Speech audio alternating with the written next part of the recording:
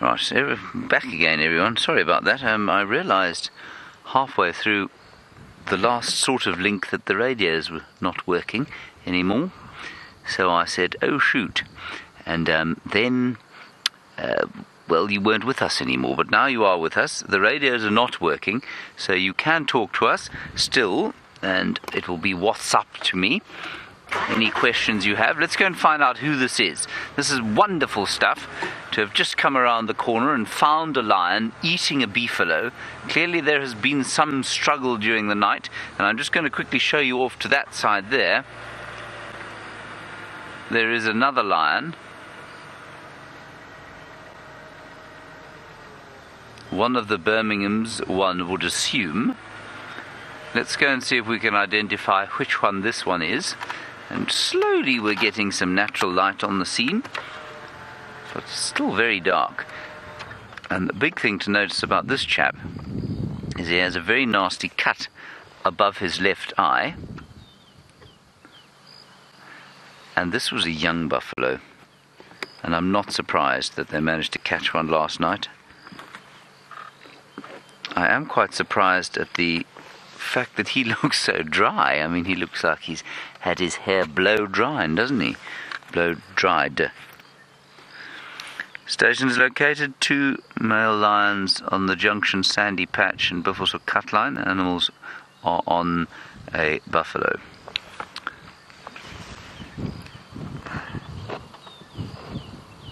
Isn't that marvelous?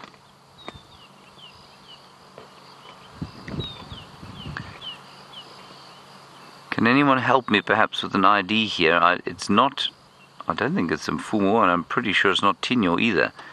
It looks, I mean, that looks pretty pale-maned to me. Let's see, we have some comments coming through now.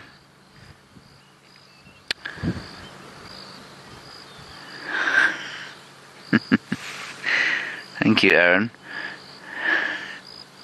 I'm not going to reply to your message.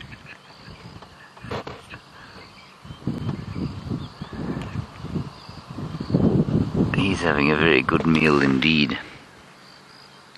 Oh, a pride shift. Sorry, Kirsten typed wrong. Aaron, you're I wish I could share this to you, but it's a bit one of those mistakes that it's turned out quite rude, but isn't actually rude at all. Right, Aaron in New Zealand, you want to know if I think there's a pride shift happening? I don't know. I mean, do you know who this is, Aaron? That looks like a fairly blonde male to me, and I don't think he's immediately recognizable. I suppose to some of you he might be, but that cut above his left eye is new. I think you're probably also referring to the shift of the Nkuhumas gone north and the sticks seemingly in this area here. You know what, there's another male dead ahead of us. In fact, both of them, they're two. There's a lioness and a male just ahead of us. Let's just keep going forward. This chap's not going to go anywhere. Let's just try and assess what's going on here. Aaron, I find it very interesting to find out what's going on here with, with the two prides. It's not the first time that the Nkuhumas have gone north into the Manileti. It's not the first time that the sticks have come this far north, but it is unusual, and I'm not really sure why it's happening. And I don't think there's going to be a shift in territory for prides is very unusual. Let's just have a look at this chap first. It's extremely unusual that a pride would ever actually vacate an area completely. Normally, that only happens when there's a complete vacuum, when the entire pride gets wiped out by something, and then there'll be kind of a takeover. But otherwise, whoops, otherwise you're right there, Craig. Otherwise, the territories tend to stay the same. Let's have a look at this chap. I'll just try and shed some light on his life.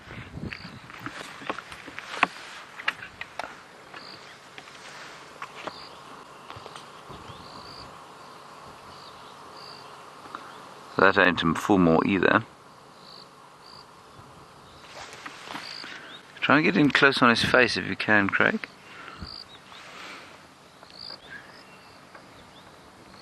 That's not Mfumo. Look here, please, Lion. We want to see which one you are. Don't go to sleep there. Right, Liz and Beck, you reckon that the first lion we were looking at there is Nsuku. Well, I would agree, given his blondie nature. So that's excellent. We've got Nsuku eating. I'm going to wager that this fellow here is Tinyo. But I might be wrong. I haven't seen the other side of his face yet. Yes, come on. Look around. Hello? No. Okay, we'll have to move for him. Sorry about the light shift. Let me just try and move the car.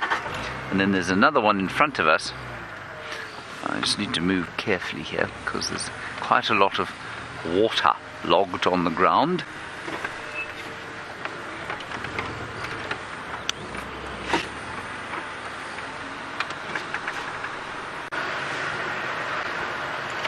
Right, now obviously we can't go in here, but I wonder if that over there isn't our friend Mfumo and Amber Eyes.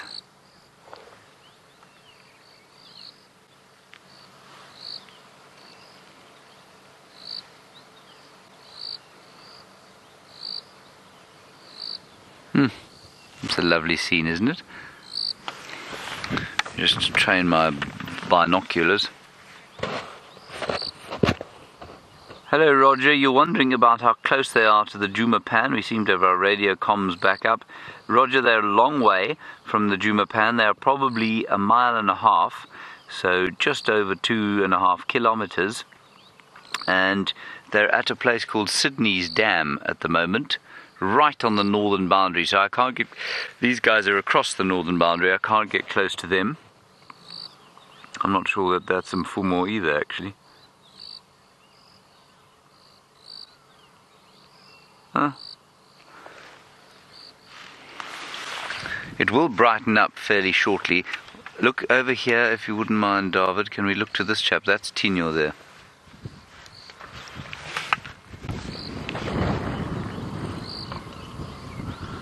Yes, that's Tinyo. Right, sorry. That's Craig, not Dave. I keep calling Craig David. I don't know why. I do apologize. It's no good at all.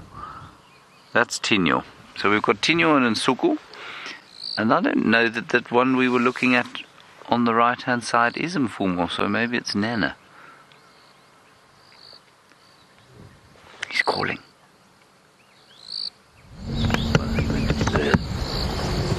Yeah, he's going to call.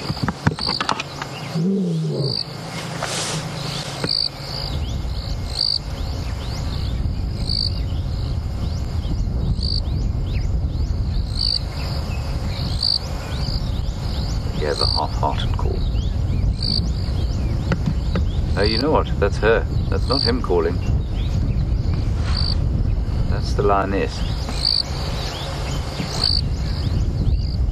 And the reason I'm assuming it's Amber Eyes, of course, is that she was the one. There, she's still calling now. There she goes.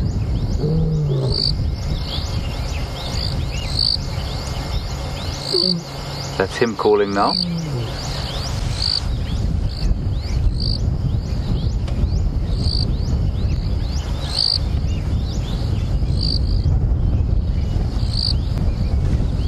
It's wonderful having them up and about, isn't it? Seeing them moving like this.